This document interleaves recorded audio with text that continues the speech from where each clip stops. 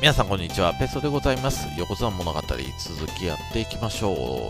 787回目、初場所の後半戦ですね。さあ、四条さんが今日は高辻さんと当たります。で、のこじさん来た、八重のみさん何回か撃破してますよね。さあ、もうね、関脇に来た若手2人がね、ここまで成長してくれたのは嬉しい限りですけどね。さあ、クリナース、あれ車椅さん下とばっかりやん。大丈夫か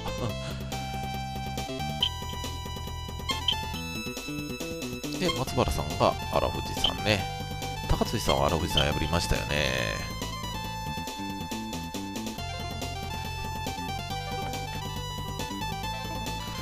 まんじゅうさん勝ち越しかかってます。東崎森さん、お相手は全敗8連敗中ですね。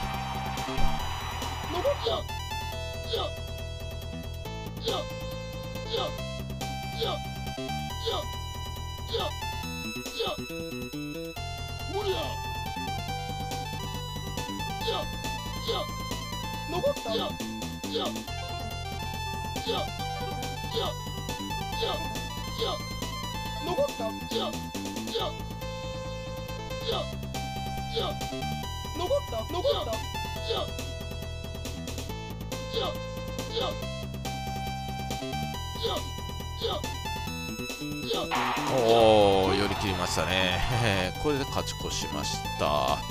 車井さんは栗の花さん、お相手は5勝3敗、こちらをパスします。松原さんは大関の荒藤さん、お相手は現在7勝1敗。この1敗は高辻さんに負けた分ですね。ケタグリ松原さん勝ちました。9連勝。ぶっこじさん4勝4敗の大関ガリュウさんと、さあガリュウさんが下手したら負け越すかもしれんね。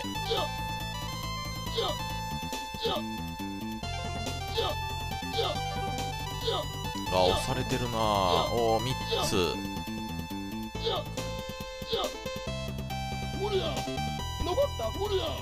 上手投げがなかなか決めない。さあ追い込んだ。寄り返す。そして押し出し。寄り返されましたけど押し出しました。5勝3敗同士、綾野浩二さんと八重のみさん。さあ絶不調八重のみさんは今場所はもうすでに3敗。はたき込み失敗。なんかピリッとしないね、八重のみさんも。本当はもっとね、がっつりね、寄ってくるはずなんだけどね。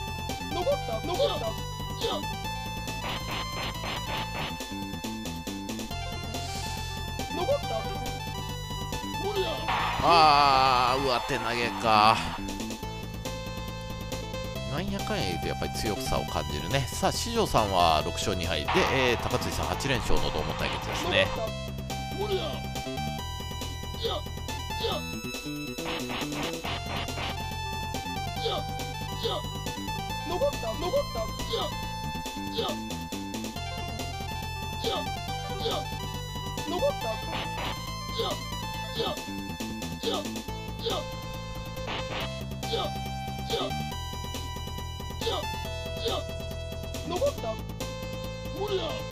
お、高辻さん寄った。追い込んだ。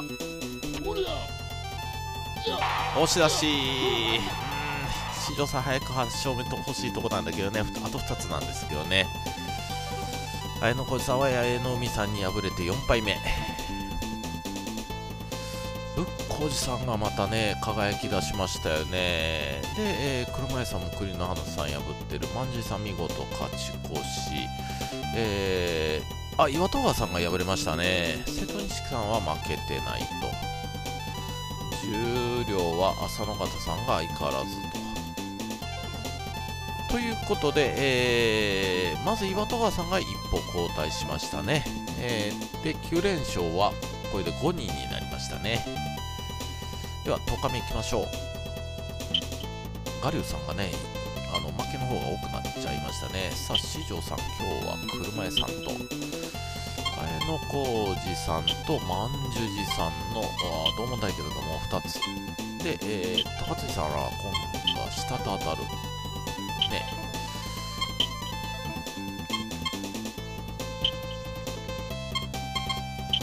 さんも四条さんに勝つようだったらっていう部分はありますけどね。まだ栗林さんはね、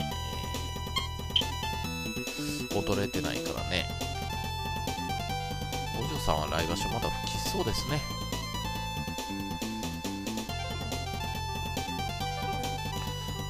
松原さんは4勝5敗の春光賞、こちらパスします。仏光寺さんは浦風さん、こちらもお相手は4勝5敗。高辻さんは玉隼人さん、逆ですね、5勝4敗。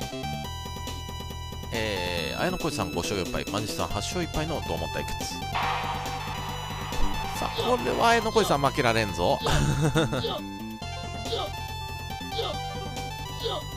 ほぼほぼパラメーター的には上回ってるなと。あとは調子の問題。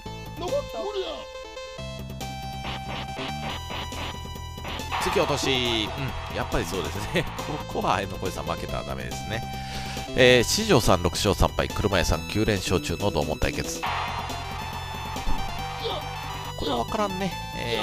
車屋さんもワンチャンスあるね。判断力は車屋さんの方が上回ってるからね。アクティブには動くのが車屋さんのはず。ね、やっぱりそんな感じさせますね。さあ、四条さんついていけるか。真ん中戻した。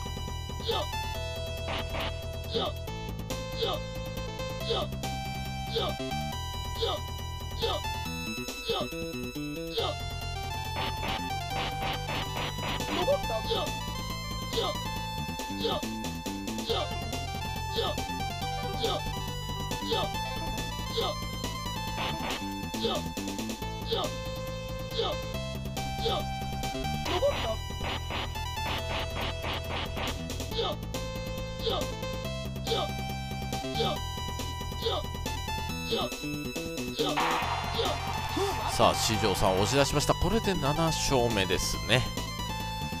車屋さんはしょうがないね。ガリュウさんは、ガリュウさん、瀬戸錦さんを破ってる。これをすごいね、ガリュウさんね。キーマンキラーやね、完全に。岩戸川さんが荒藤さんに勝ったんだ。さあ、あとは高杉さん、仏光寺さん、松原さんは普通に順当勝ち。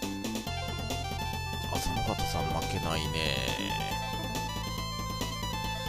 ということで10日目終了しました。四条さん7勝3敗、綾野浩二さん6勝4敗、高辻さん、仏光寺さん、松原さんが全勝10連勝、車井さんも1つ辻がついて9勝1敗、万次さんは2つ目の辻がついて8勝2敗で、あと9勝1敗チームが瀬戸錦さんと岩戸川さんという状態ですね。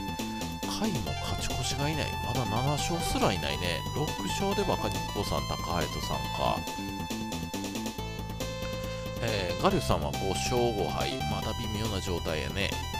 重量、トップは浅野勝さん、全勝は変わらず。で、秀湊さんが1敗で追いかけるという状態ですね。まず3人しか勝ち越してないね。では、11日目いきましょう。四条さんと万寿寺さん。ということは、綾野浩二さんと、車屋さん。高杉さんは、まだ下と当たりますね。小国魂さんと。仏光寺さんは、春光賞。関脇チームはどうやら、前頭のね、3、4、5番手ぐらいとね、当たりそうですね。浦和さんもね、まあまあそこそこ強いはずなんですけどね、前頭3枚目でね。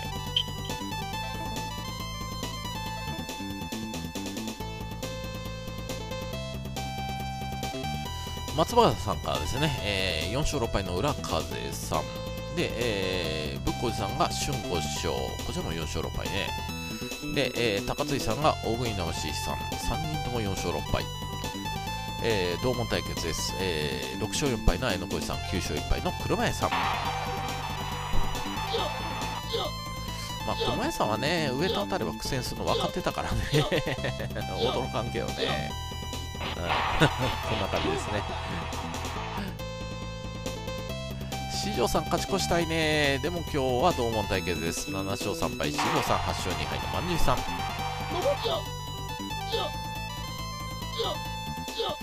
万寿さんもワンチャンスあります。これはね。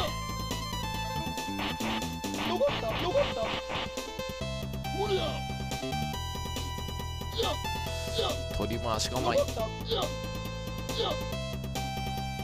じわーっといく。さあ追い込んだのは四条さん。突き落とし。横綱やっと勝ち越しました。というてもまだね、そうか3敗か。で高辻さん、松原さん、ぶっこじさんも落としてないですね。あ、岩田川さんが我流さんに敗れた。我流さんなんであ、瀬戸錦さんは荒藤さんに敗れたのね。これは不思議だね。浅野方さん負けない。秀湊さんも1敗をキープという状態ですね。ということで上位陣は、11連勝3人の状態のまま、2番手グループはもう2敗になっちゃいましたね。我流さんが6勝5敗か。ずるずるもうちょっとね負けるんかな思ってたけどね、そうでもないですね。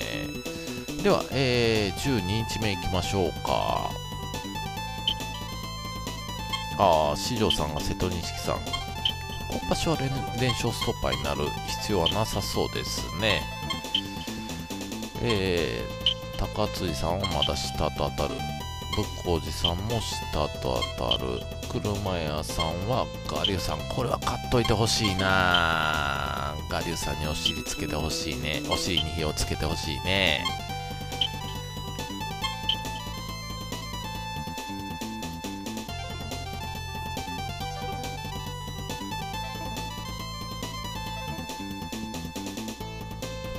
松原さんは大国魂さん、お相手は負け越しリーチ4勝7敗。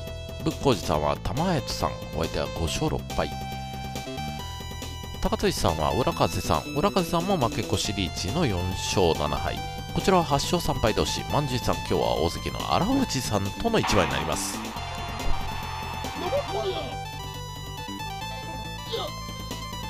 先場所やったっけねこの CPU2 大関をね上手投げで撃破したのね。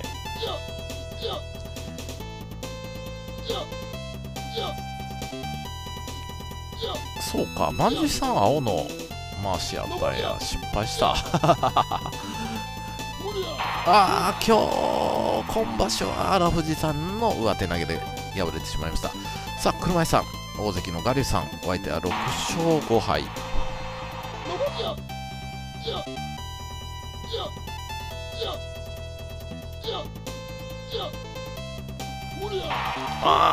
これで7勝目。我流さん、綾小路さん勝ち越しかかってますけども、今場所好調9勝2敗の小結岩戸川さん。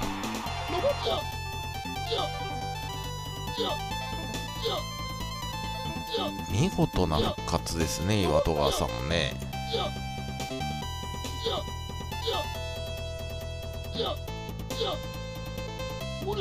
上手出し投げ。綾小路さんまた敗れてしまった。7勝5敗か。四条さんは小結瀬戸錦さん、お相手は9勝2敗。さあ好調の2人ね、取り前と取りで続いてますけどね。ここは四条さんがっちりきましたね。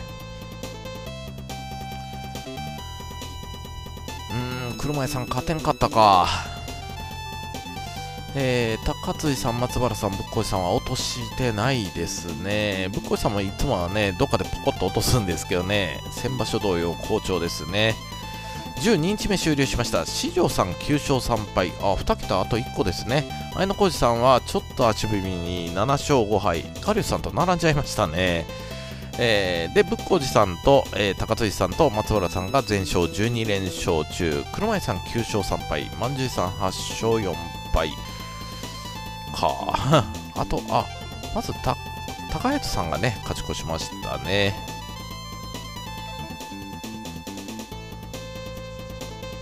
浅野方さん全勝中。秀湊さん2つ目の土がつきましたね。さあ13日目いきましょう。まず四条さんと我流さんということは綾小路さんと荒藤さん。綾小路さん下手したら負け越すかもしれんぞこれ。高辻さんと仏光寺さん、全勝同士の対決が入ってきました。で、車屋さんが瀬戸錦さん、万寿寺さんは岩戸川さんね。で、松原さんが八重の実さん。ここから小結とね、関脇の総当たりみたいな感じになっていきますよね。まあ、日程的には3日しかないんですけどね。万寿さんは10勝2敗ですね。今場所好調、岩戸川さんと。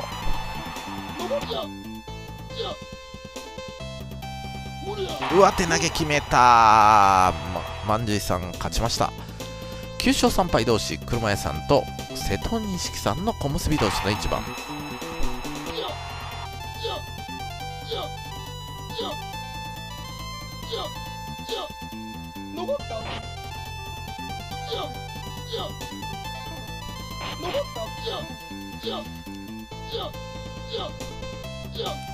アクティブさで言うとやっぱり瀬戸錦さんやな。なんやかんや言うていつも感じんのは。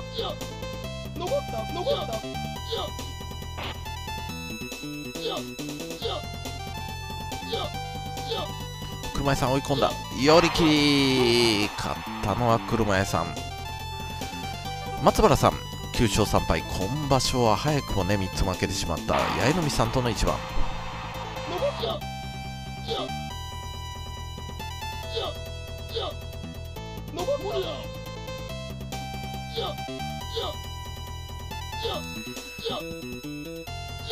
がっつり寄られました。松原さんここで連勝ストップ。さあこちらは全勝同士の一番、仏光寺さんと高辻さん。ア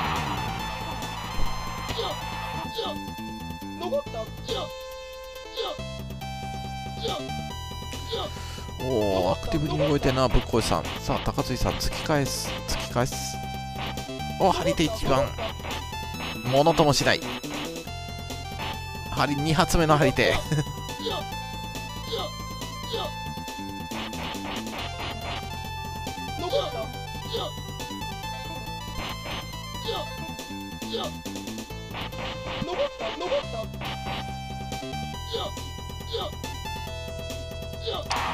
勝ったのは仏光寺さん、全勝をキープ。綾野浩二さんは大関の荒星さん、お相手は9勝3敗。荒星さん今場所で良かったですね。しかしここは怒涛の押し、一気に追い込んだ。しかし最後が決めれないね差し替わった。さあ押せるか。また粘る荒星さん。押し出した。綾野浩二さんようやく勝ち越し。四条さん、大関ガリュウさん。ガリュウさんもちょっともたついたけど気づけば7勝目。ガリュウさんが押すんだ。勝ち越す。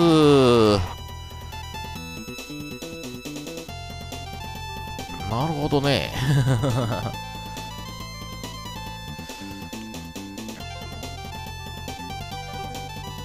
はい、こんな感じですね。ということで荒れてまいりました。全勝は仏光寺さんということですね。明日の取り組みはどっちだっけ。松原さんとこう当たったから、高辻さんと松原さんなのかな。そうでしょうね。で、仏光寺さんと八重の実さんか。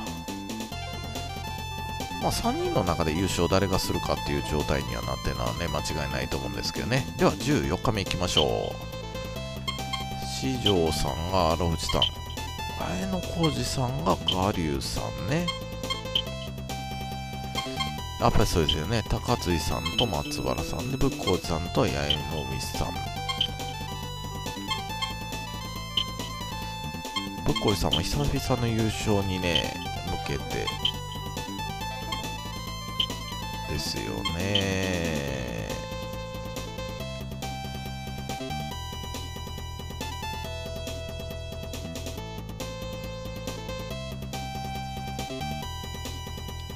10勝3敗同士、車屋さんと岩戸川さんの小結同士の一番。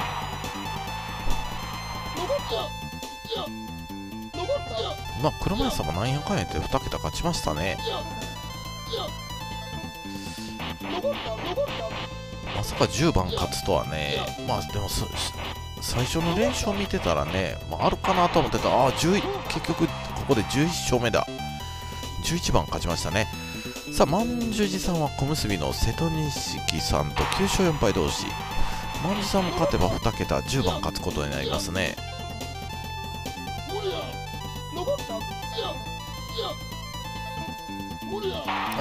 綺麗な上手投げでこれで10勝目。仏光寺さん10勝3敗の八重の実さんと、さあ八重の実さん今場所は我が部屋の連勝ストッパーになっている感じしますけどね。仏光寺さんも止められちゃいました。で12勝1敗同士のねライバル同士ですね。高辻さんと松原さん。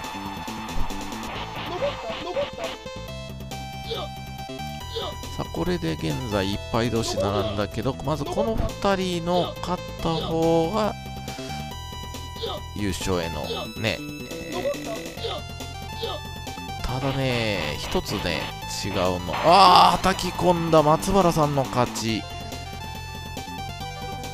高辻さん明日ねなんだっけ八重の実さんと当たるんですよね。さあこちら8勝5敗同士ですね。綾野浩さんとガーリューさん。さあガーリューさん後半復調しましたね。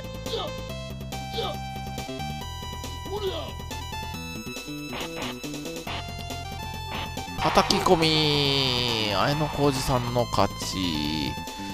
9勝4敗同士ですね。四条さんと荒藤さん。荒藤さんちょっと後半息切れした感じかな。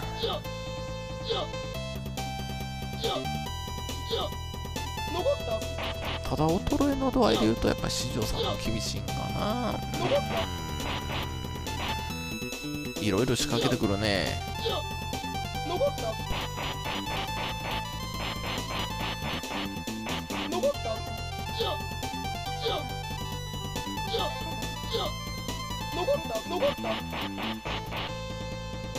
追い込めない。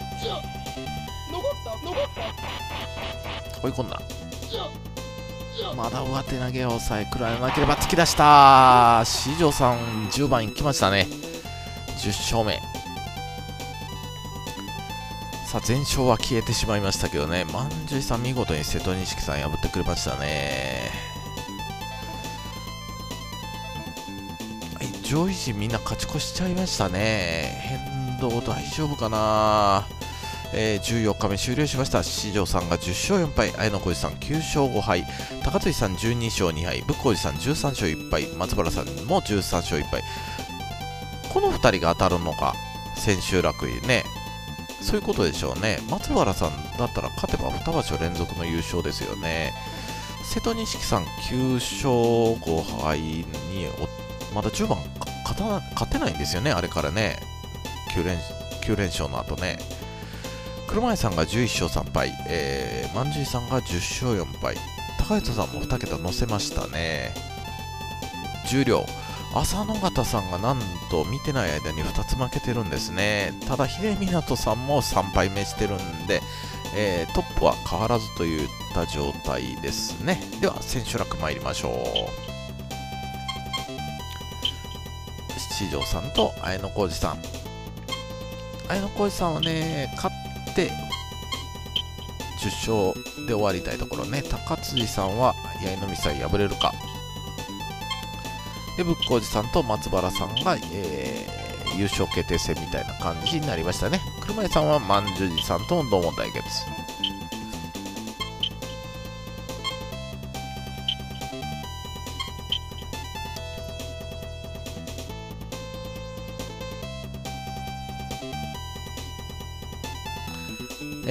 まず同門対決、10勝4敗の車屋さんと11勝3敗のごめんなさい、10勝4敗の万寿さんと11勝3敗の車屋さん。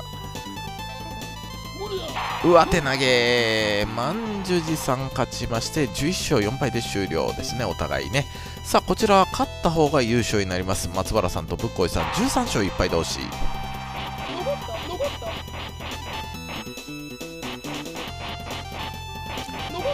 松原さん一気にいった。突き出し2場所連続優勝かな。高取さん12勝2敗ですね、11勝3敗の八重波さんとの関脇同士の一番。さあ先場所は追い込んでからあれ打っちゃられたんでしたっけね。ああ上手投げ大関上がれるかな。さあ四条さんと、綾小路さんね。四条さんが10勝4敗、綾小路さん9勝5敗。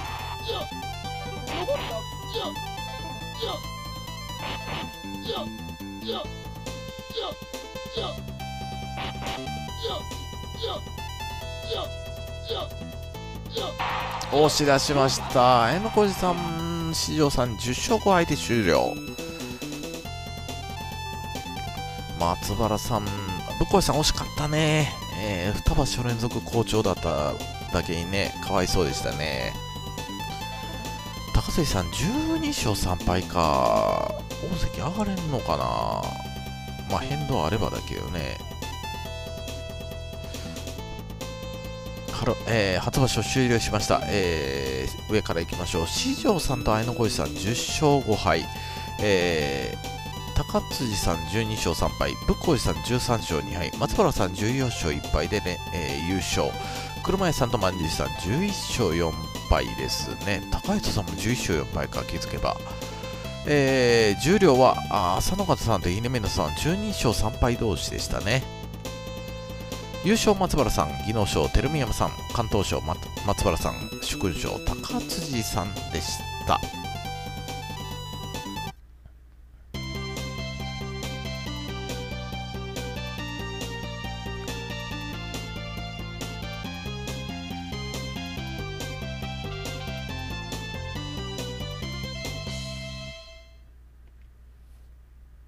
お、上がりました。これで1回でも優勝してくれたらね。誰辞める？あ、前牛赤さん辞めるんだね。楽しませていただきました。また復活をご希望しております。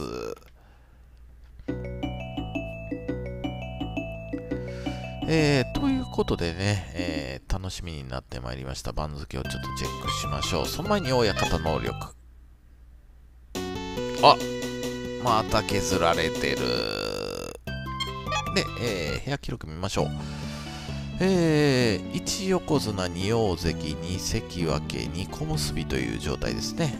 十両また、これ五条さんかな、復活したのね。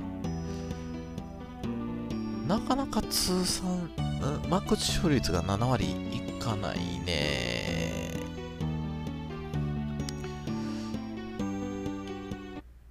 はい、力士情報で、松原さんの記録をまずね、一番優勝してるんですよね、ここ1年でね。優勝4回ね、今場所から、来場所から関脇ということですね。高辻さんは、これでようやくね、大関に上がってくれました。まあ、その、松原さんが優勝できなかった時が、だいたい高辻さん現在優勝しとるという状態ですけどね。まあ、ちょっとギリギリか、ペース的にね。39勝だったから、ずっと全勝優勝せん限りは、まず横綱昇進ないんで、まあ、上半身ね、底上げできるかいうところですね。パワー的にはどうなんだ。似たり寄ったりやねんけどね。技も豊富やしね。番付見ましょう。はい。優勝じゃない、横綱が四条さんで、高辻さんで、綾小路さんが張り出しの方になるんですね。で、松原さん、ぶっこうじさんが正関脇で、車屋さん、まんじりさんが同じく正小結びと。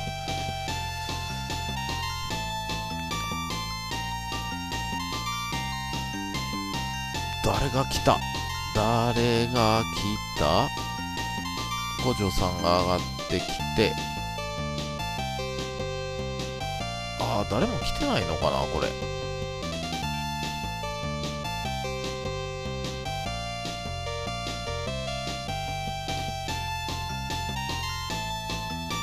でしょうね。五条さん上がってきたから、追加ないんかな。